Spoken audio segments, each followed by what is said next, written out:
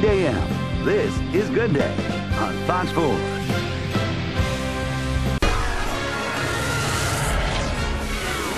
Oh, gosh. Oh! All right, blah, blah, blah, something about summer fun. Steve Noviello's with us.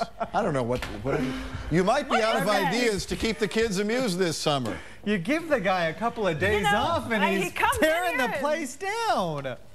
All right, let's bring the lights back up and talk about this.